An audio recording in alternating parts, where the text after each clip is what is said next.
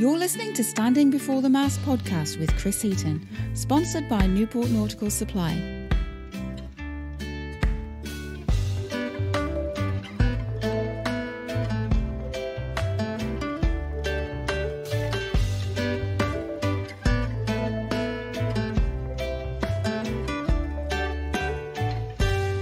Hello, welcome to another edition of the podcast.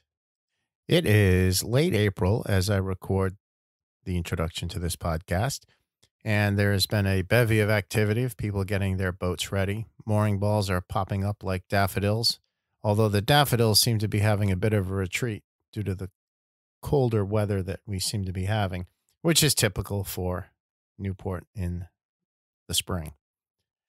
Anyway, my guest for this episode is Christopher Pastore. Here are some Christopher facts. And I'm going to read this right from his website, and I'll provide a link for that. Christopher Pastore is an associate professor of history at the University at Albany, State University of New York.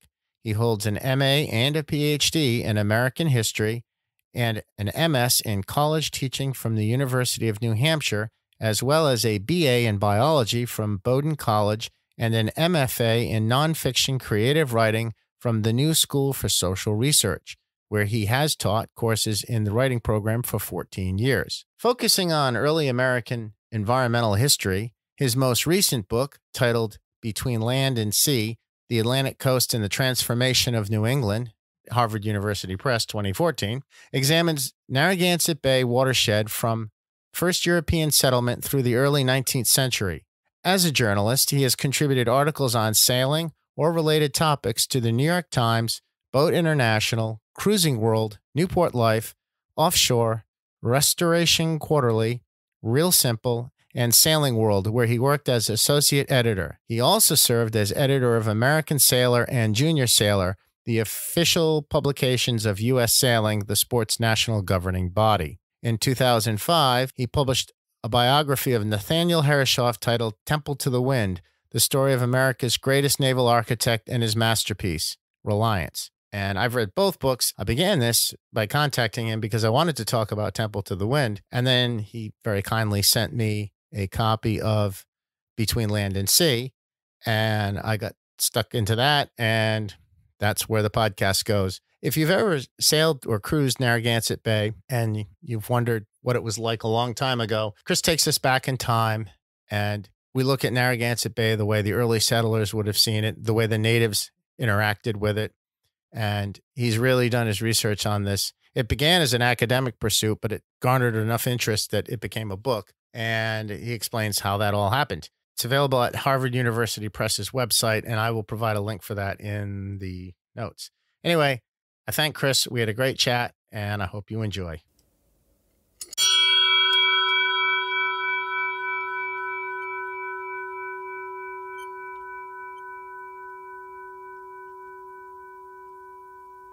Yeah, thanks. Well, thank you for sending me the book. Oh, I'm glad. Well, I'm glad you read it. I appreciate the little dedication in the front there. Oh yeah, good. Yeah, awesome.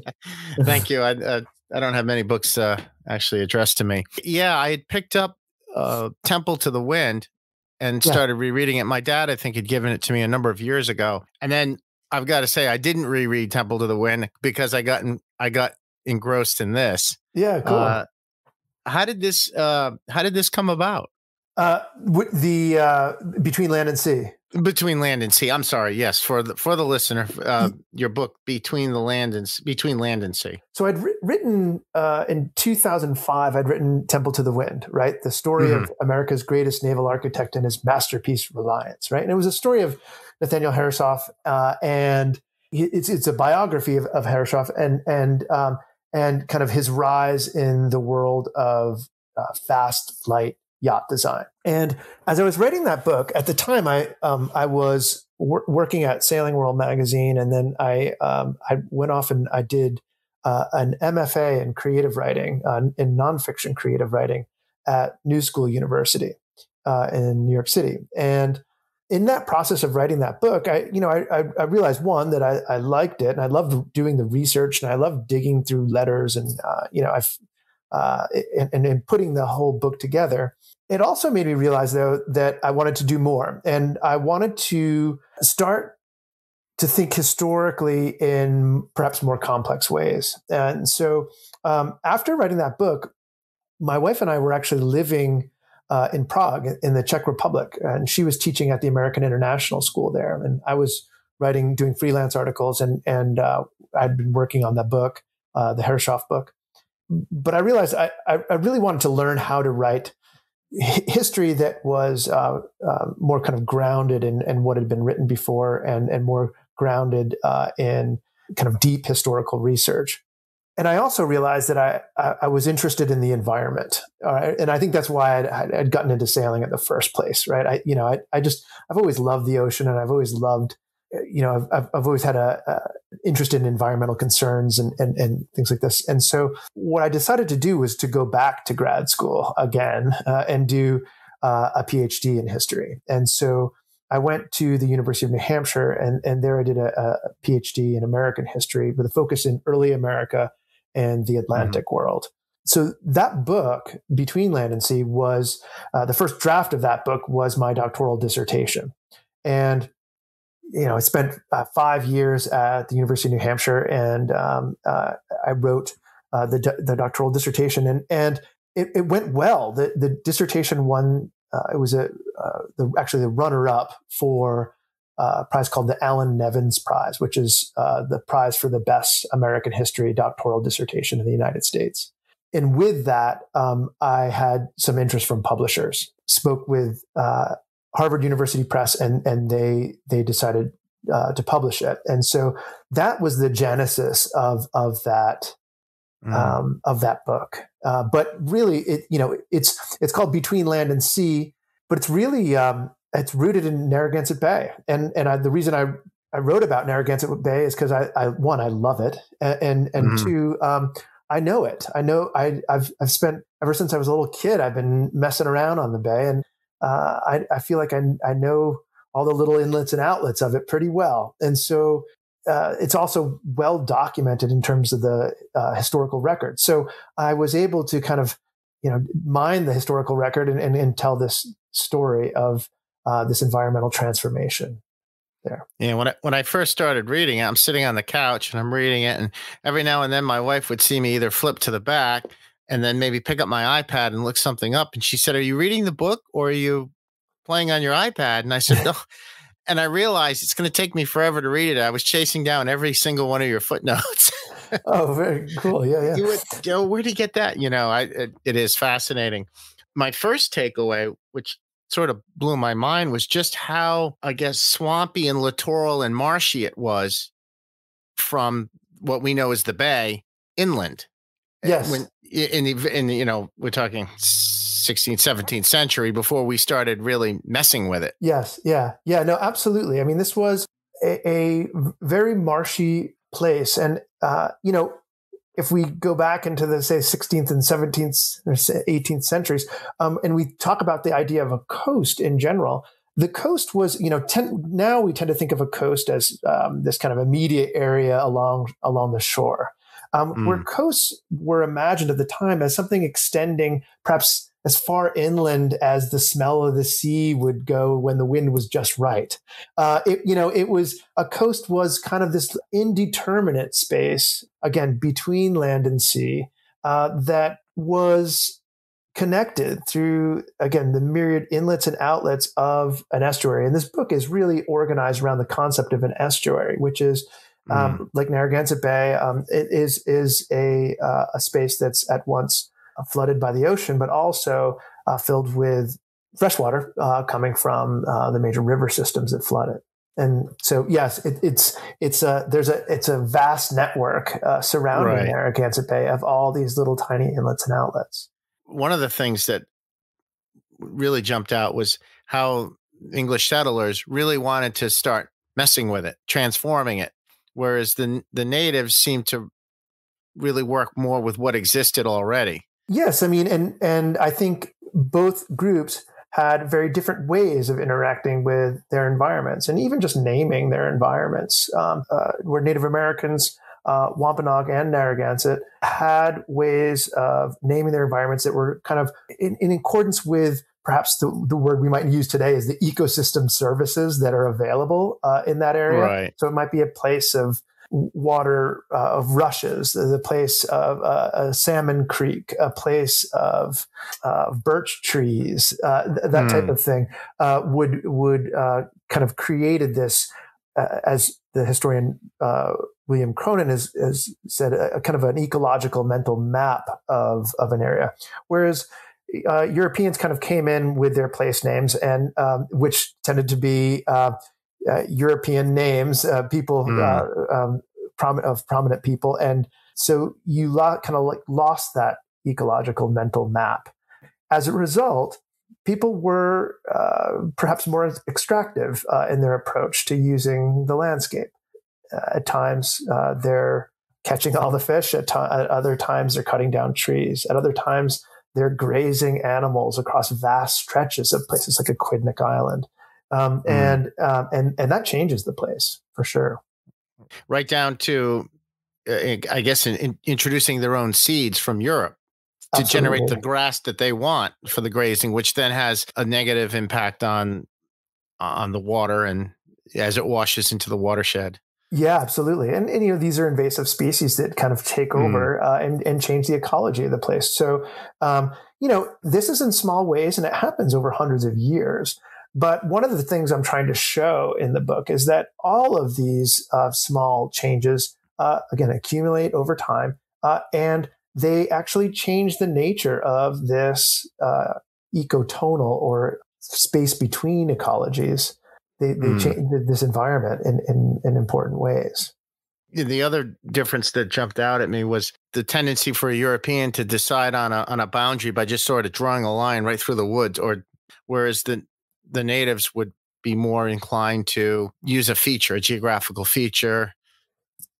Yes, absolutely. To create that boundary. Yes, exactly. In one chapter in the book, I actually talk about the boundary between Massachusetts and Rhode Island, so the eastern boundary. And that was actually one of my favorite chapters to write, because I'd found it was a series of proceedings that were at the John Carter Brown Library at Brown University. And it was a series of proceedings about this from this boundary commission that was in 1741, dealing with this who owned what on the eastern shores of Narragansett Bay. By 1741, both colonies were practically coming to blows. Rhode Island had actually almost come to blows with Connecticut, where actually some people had died in boundary disputes right around the turn of the 18th century. But by 1741, the boundary between Rhode Island and Massachusetts, according to the colony's charter, it was set to 3 English miles east and northeast of Narragansett Bay. But no one really knew where Narragansett Bay was. Again, this is kind of a maze of tidal estuary. And so where did the bay begin? Where did the bay end? When did it become a river? A lot of our tidal rivers to this day are still called rivers, but they're affected by the flood and flux of the sea. And so, again, where were they going to draw this line? And so what they did is and this is what I found at the John Carter Brown Library, was this collection of depositions about trying to understand how people understood that eastern edge of Narragansett Bay. And what I found was that people came with their answers. Their answers were shaped by their politics, whether they sided with Massachusetts or whether they sided with Rhode Island, by their religion. Okay, so whether they were the Quakers tended to side with Rhode Island, and Quakers tended to be often not in the good graces of people in Massachusetts Bay. They often sided their occupation might shape their understanding. So whether they were a ship captain, whether they were a coastal farmer, all of these things were shaped.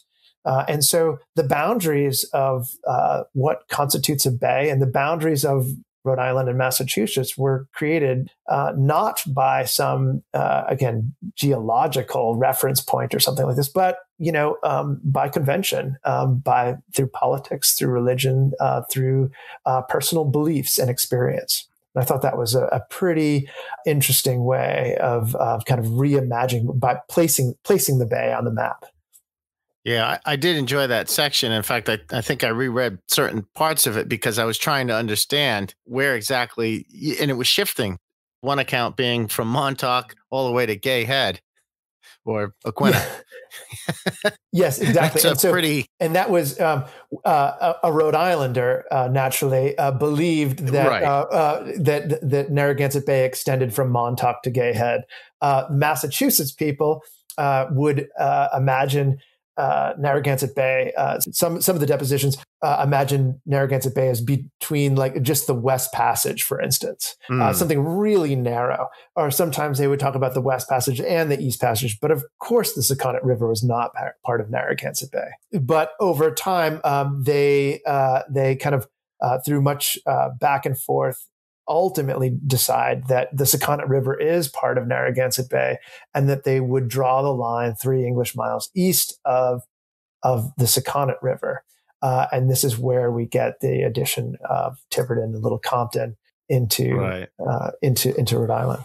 With geopolitical events on the mind, I like that it made it all the way to King Charles II in that he started to hear about it and get concerned that it might be an opening for the Dutch or somebody else. They couldn't settle it. Somebody else would make some sort of an inroad and lay claim, perhaps. Yes, absolutely. And, it could help the Dutch. It could also help Native Americans who were also in a position of, were vying for power within this colonial inter-colony contest.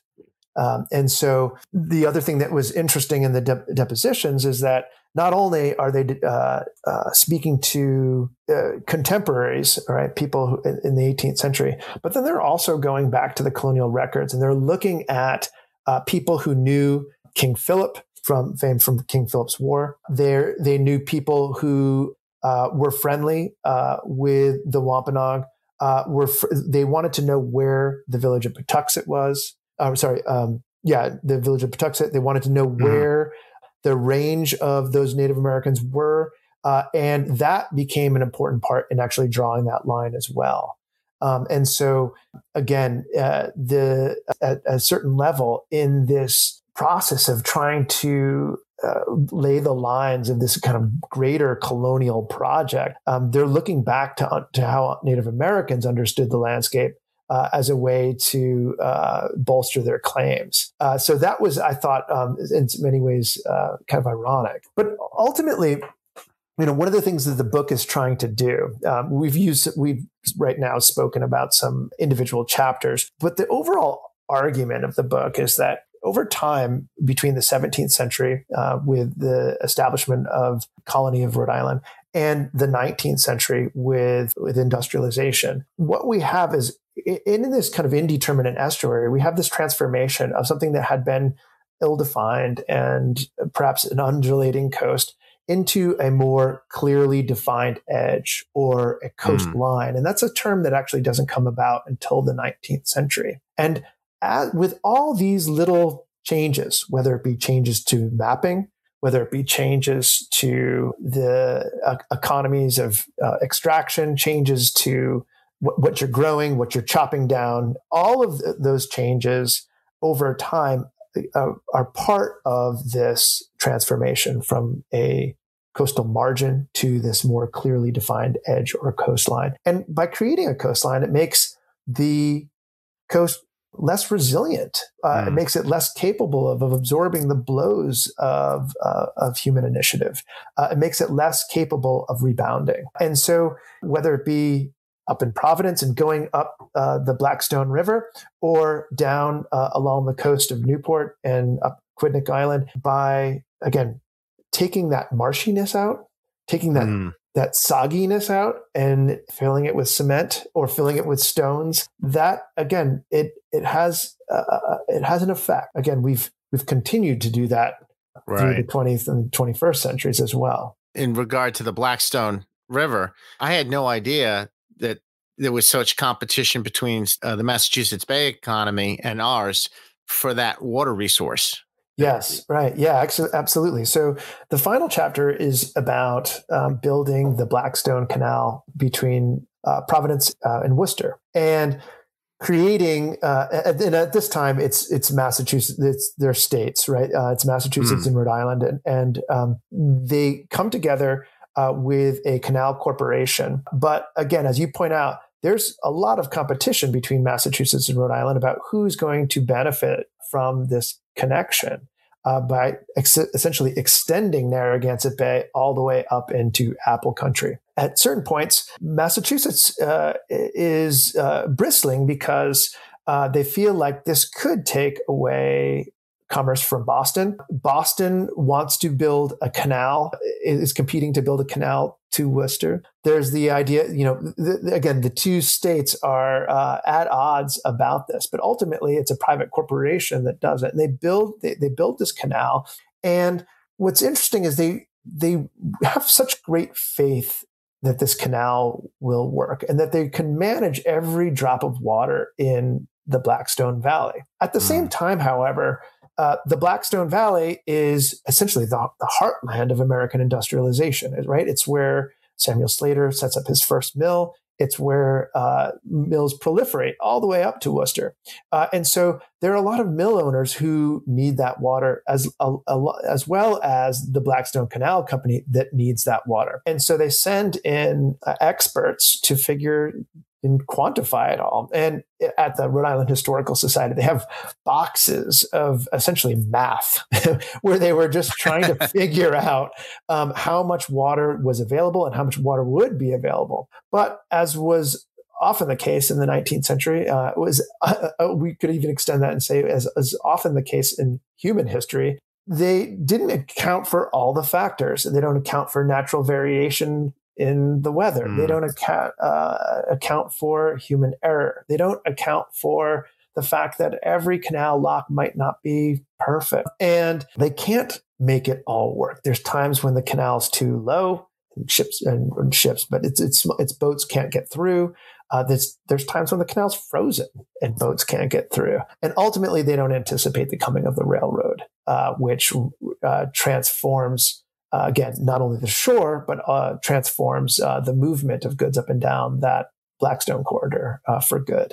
Right. And you point out the revenue drops from the canal after the appearance of the railroad was dramatic. Exactly. So the canal effectively goes bankrupt after the coming of the railroad. Then it is transformed once again from this canal, this transportation route, into a giant sewer.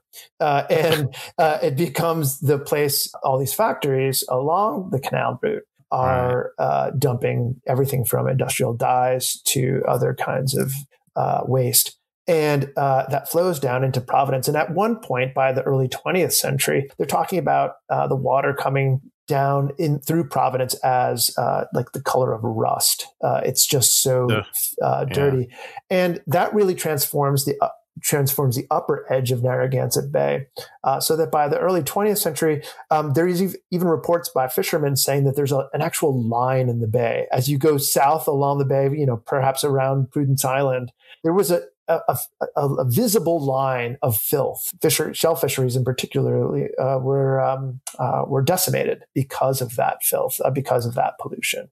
And south of that line, things were still moving, but it really transformed the place. One of the anecdotes that you pointed out with regard to the Blackstone, the canal system, was was it a blacksmith and a farmer who decided to build up a bigger dam in the hopes that the water would back up against the Slater mill because it had negatively impacted their operation. At one point, they had a trickle or nothing. Right, exactly. Yeah. So there were like essentially dam wars as people are trying to back water up onto other people's raceways and stop the flow of water so that they couldn't operate. Other people were knocking down each other's dams as a way to get flow to move down. And so then there's a whole series of legal cases, some of the most important that actually transform the way transform American law and business law as well. So water law plays an important role in this almost rethinking during the 19th century of the common good. During the 18th century, there were laws put in place that ensured farmers had access to, say, salmon or alewife, blueback herring, those types of fish that were coming upstream in the spring. And anyone who put a dam in would have to put in a fish ladder or some way to allow, or they would have to take the dam down at certain times to allow those fish to pass through. By the 19th century, the common good wasn't necessarily for the little guy. It wasn't necessarily for the farmer who relied upon those fish coming upstream. And so the common good is transformed into something where the mills are the common good. They're the drivers of the economy. And it even comes to the point where, some commentators say that why even you shouldn't be toiling away on your farm. Like if you want to serve the common good, you should go work in a factory. Right. And so that's there's this wholesale transformation. And again, what produces the Commonwealth? What produces the common good for everybody? I haven't followed it closely, so I'm speaking very loosely here. New legislation, it's going to define public access to the water. It's being fought or opposed by specifically maybe landowners, and it has to do with public access and making that clear. And I think I just read something briefly, but it could have an impact across the country if it's looked at as some sort of precedent. Yeah, I mean, I'm not exactly sure which. Are you talking about Rhode Island specifically, or are you talking about Rhode Island specifically? Yeah, okay, it's just in the news in the last week or so. Yeah. Okay. Yeah, and I believe they've finally agreed. I haven't read the article, but I believe they've agreed on where they're going to set the line for public access. Right, and there's some opposition, and as you'd imagine. Right, exactly. And so in some cases, the difference is each state has different laws. There are laws, in terms of Massachusetts has different laws than Rhode Island. Massachusetts is to the lowest tide mark. Rhode Island, I believe, is 10 feet above the highest tide mark. Is that what they were saying? I think so. And I if I read it correctly, I thought it was 10. I think the 10-foot number is correct. They wanted to make that more established, and there were people that were opposed to it. And I think they had band together in some fashion. Yes. Yeah. As is the case. So this happens, in places across the country. It's happened in California quite a bit as people are looking for beach access for surfing, for so on and so forth. People are building giant mansions and cordoning off the shore. It's an important and evolving issue. I just want to jump back where we kind of went to the current timeline. There was an object called the Sea Quadrant or Octant, and you had mentioned that it was at one point at the Redwood Library?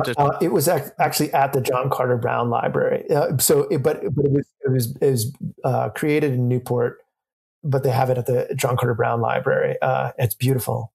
And is it still there? Yes, I believe. Yeah, and that's significant because that really positioned us at a recognizable scale, at least from a scientific perspective. Exactly.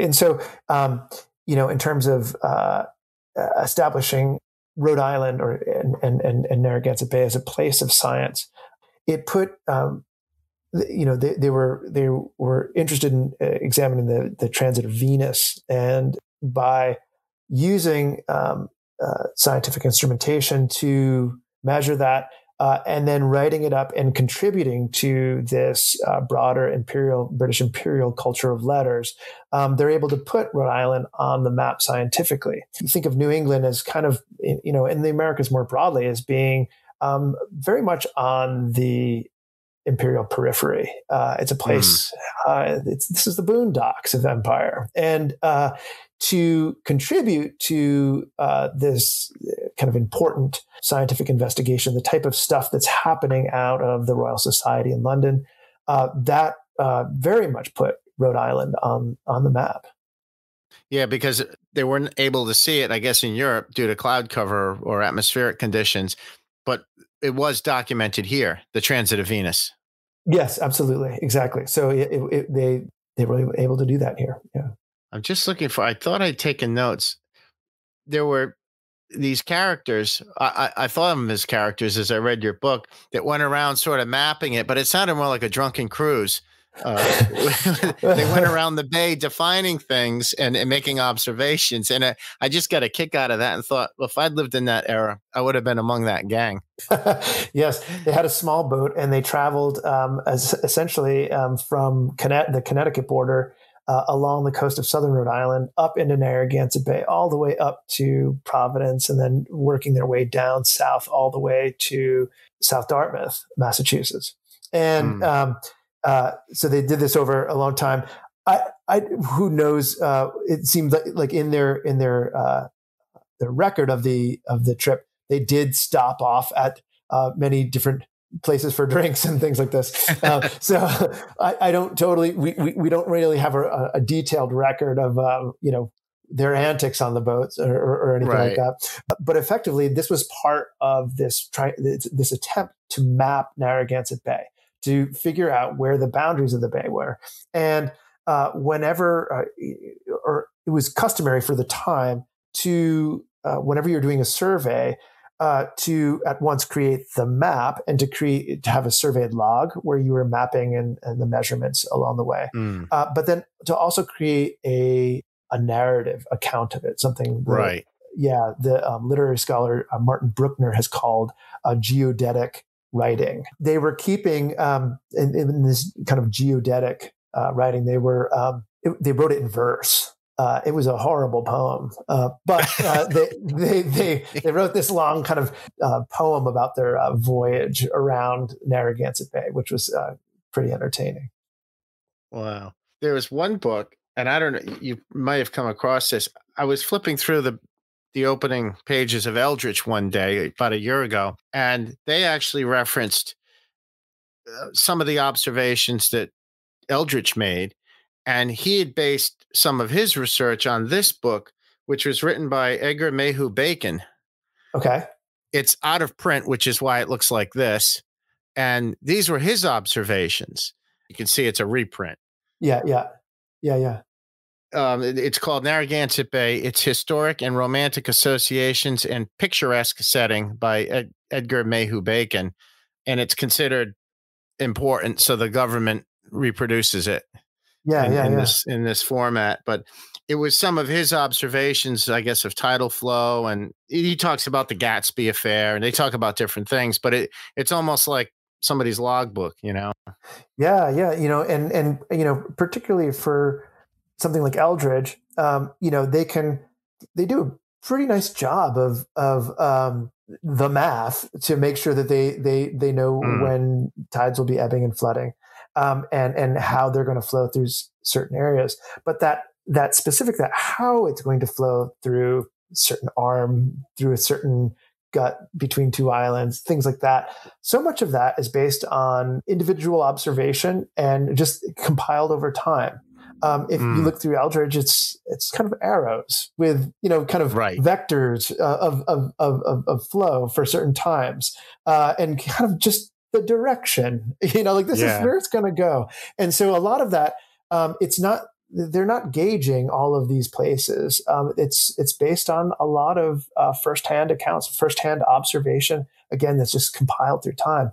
And that's, I think, as a historian who's, interested in the history of the sea, there's so much of that knowledge that is, again, based on observation. And this goes all the way back. If we go back to the 16th century, so much knowledge about the ocean is based on personal observation. And then it's put into print, and that print is circulated and reconstituted into different formats. And, they've been producing rudders in various coastal guides and maps for a really long time. And so, the Eldridge is kind of like it's our go-to guide now, but it's a product of centuries of observation. That's one of the nice things about it. Also, not just the empirical data that's in there, but all the other narrative information that is still in that book. Yes. Yeah. That's fascinating. Talking about navigation, we start to talk about lighthouses. You mentioned the importance of positioning of lighthouses and how symbolic it was both economically and for the whole bay. Yeah, exactly. In the same way that a scientific instrument kind of puts Narragansett Bay on the proverbial map, or Newport on the proverbial map, a lighthouse at the end of Beaverdale can do the same thing. It's this beacon shining, sending a message that this is not some empty wilderness, if you will, or something like that. That this is actually an inlet of the ocean that's open for business. And so, building a lighthouse and hiring a lighthouse keeper and keeping that lit did much to kind of establish the legitimacy of Newport as one of the it was one of the 5 biggest cities along what is now the U.S. East Coast, along with Boston, Philadelphia, New York, Charleston. So building that lighthouse was very important. If it only played a small role in, actually lighting the tip of Beaverdale, it nevertheless played a big symbolic role. Yeah, because I think you mentioned it wasn't very bright initially. Right, exactly. Yeah, the Fresnel lens hadn't been invented at that point, or if it hadn't made it here. Yeah, not yet. But yeah, no, it nevertheless played a powerful role. It shined a light towards business, and this was one of the things that played a role in shaping Narragansett Bay. It was a place that had always been oriented towards the ocean, but one of the things that area around the bay, particularly the meadows around the bay, were fantastic for raising livestock. And so, as a result, by the 18th century, it really became like the garden of New England. And it was exporting things like horses to the Caribbean. It was exporting sheep and cows. It was, much to the Caribbean, but to other places as well. And so Newport had become an important naval hub. There were a lot of ships moving in and out of the bay. And so, yeah, it was. And I don't think I realized before reading this book just how amazing Aquidneck Island was from a perspective of growing things. It was lush, the soil, and it was just a bounty of growth. And of course, it got ravaged by war, and it was unrecognizable after that. But at one point, at its peak, it was just this oasis. I suppose when Newport was the center of attention, not Providence, it was this oasis of growth and prosperity, but also the soil was so good. Yeah, so for the bulk of the 18th century, Newport was, again, this hubbing hive of activity. And much of the commerce moving through Newport was coming from this broader estuary. Animals coming on small boats, small lighters, they're being put onto larger ships, again, sent to the Caribbean. Naval ships are coming into Newport. There's much talk in naval circles of how refined Newport is. It's got a synagogue. It's got a church. It's got the Redwood Library. It's got places where officers can go and live comfortably. But during the American Revolution, Newport and Aquidneck Island more broadly is just absolutely decimated. It goes from this garden of New England into essentially like a moonscape. It's completely demolished. There are ships as the French invade. At one point, the English actually blowing up their own ships at the mouth of Newport Harbor to close it. There are books being blown from the ship's libraries that clear across the island that are landing miles away. There are American troops coming down from the northern tip of Narragansett Bay are fighting English troops. French troops are coming in on French ships, and they pretty much cut down the trees. They're even pulling up turf in some areas to burn turf. They're ripping up piers to burn for firewood. The fence posts, houses are laid waste. Again, the island is pretty much denuded. And it's so destroyed during the American Revolution, and Newport in particular, that after the Revolution, it actually has a really tough time recovering.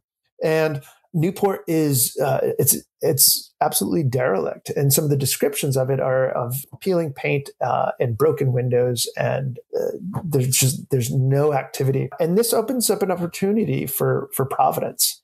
This is in that wake of the American Revolution. This is where Providence begins to become, makes its rise and becomes the prominent city in Rhode Island. It's only many years later that Newport starts to rebound again. I think you even included a picture of basically a war-torn Quidnick Island. Yeah. That it must be in the library up in Providence, in the Brown Library. Yeah, that was one part of that collection. Yes, I believe that one is from the John Carter Brown Library. I can't remember off the top of my head. So when I first contacted you, so you had indicated that this book also represented a sort of a change in the direction, or at least a new direction you'd like to pursue in some of your research and writings. Yeah. So, I'm now an associate professor of history at SUNY Albany, in Albany, New York. And this is a book-driven field, history. Right. And this is why I pursued it, right? Because I love reading these books and I love researching them and writing them. And so now I'm working on another book with a working title of 1,000 Slimy Things, A Natural History of the Sea from the Bottom Up. And so this one goes a little bit broader, and it's looking at the wider Atlantic world. And it's specifically looking at slimy things in the sea, quite literally. But it's also, the slimy things in the sea is also kind of a metaphor. The term 1,000 slimy things comes from Samuel Coleridge's 1798 poem, The Rime of the Ancient Mariner. And in that poem, he's somewhere sailing, the ancient mariner is sailing somewhere in the Southern Ocean and shoots an albatross. So many people kind of know this story, but he shoots an albatross. Right. And the albatross is then his crew is horrified, and they hang this albatross around his neck. The crew die. They're haunted. They die. They turn into ghosts. And then his ship is becalmed, and he's in this utter state of despair. He's looking over the edge of the ship, and he sees up from the bottom of the sea this 1,000 slimy things swimming around him, and he's terrified. But ultimately, he continues to look down, and he sees what he calls a flash of golden fire. It's within these slimy things. It's with that flash of golden fire that he comes to see the beauty in them. With that, the albatross falls off his neck, the wind pipes up, and the ghosts of his crew sail him safely back to port. And the book is trying to understand that flash of golden fire, that idea that in these slimy things, in a sea that we've made through our own, some cases, pollution, and a sea that we've made increasingly slimier with blooms of jellyfish and algae and things like this, how we can see that flash of golden fire, how we can see that, come to that appreciation so that we can take care of it in the future. So that's kind of what this next book is about. Is that in process now? Yeah, I've been scribbling all morning. So. Oh, really? Yeah. All right. So That's good. And you mentioned when we had our back and forth about connecting, you have a boat, or you're fixing up.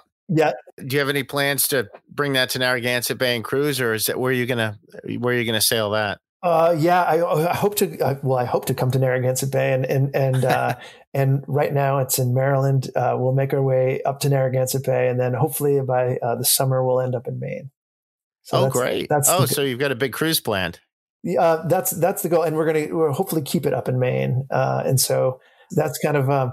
So I went to college in Maine. I went to Bowdoin College, and my heart, or a big chunk of it, is still there. Still up there, yeah. In Maine. And so that's the spot that I'd love to spend some time. I've never sailed either to Maine or up in Maine, but I have worked. I went out for one day on a friend's lobster boat, and I mean, we couldn't see a thing. It was a hard day of work. We had a good time, but I was just amazed. I said, "Oh, I think it was in August, so of course, peak fog time." Yeah, I can confirm that the radar is working, so it should be okay. Oh, that's great. I'd like to include links when I post the podcast in the show notes. What's the best way to link this or you, and so people who are maybe interested could follow Yeah. So on the Harvard University Press website is a link that's there. I can also, why don't I just send you some links? How about that? Oh, that'd be perfect. Yeah. And I'll include them in the show notes. And yeah. Well, thanks again. This has been brilliant. I really enjoyed the book, and I appreciate the little inscription in the front. Well, Chris, thanks for reading it, and thanks for your support and your interest. Yeah, it's cool.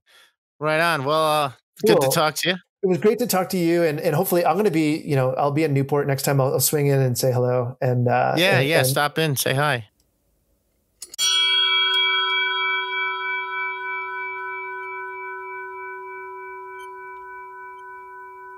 Right. Well, that was my talk with Christopher Pastore. And again, I will include this in the written notes for the podcast. But to find the book, Between Land and Sea, the Atlantic Coast and the Transformation of New England, the best way is to go to the Harvard University Press website. That's HUP, as in Hotel Uniform Papa, .harvard.edu. And then on the upper right-hand side, you can just type in the search box Between Land and Sea, and the book will show up as an option. And Temple to the Wind, his book about Nathaniel Herreshoff and the building of Reliance, that you probably get on Amazon. I've saw it in both paperback and hardcover there. Again, thank you to Christopher for spending the time to talk with me. And if you want to learn more about him and his future works, you can visit ChristopherPastore.com. That's ChristopherPastore.com. Thanks again. Thank you for listening to Standing Before the Mast podcast with Chris Heaton, sponsored by Newport Nautical Supply. Please like and subscribe wherever you get your podcasts.